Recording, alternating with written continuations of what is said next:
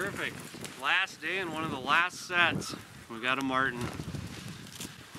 Caught it right here on a leaning pole. So the martens actually come up these trees and they run right down the log and get right into it. One of the keys is keeping your marten off the ground. The mice will eat them pretty quick too. So you want them kind of dangling. You don't have to worry about other marten chewing on them or any other type of animal. You want them so they just kind of hang like that. And works out great to have a set like this.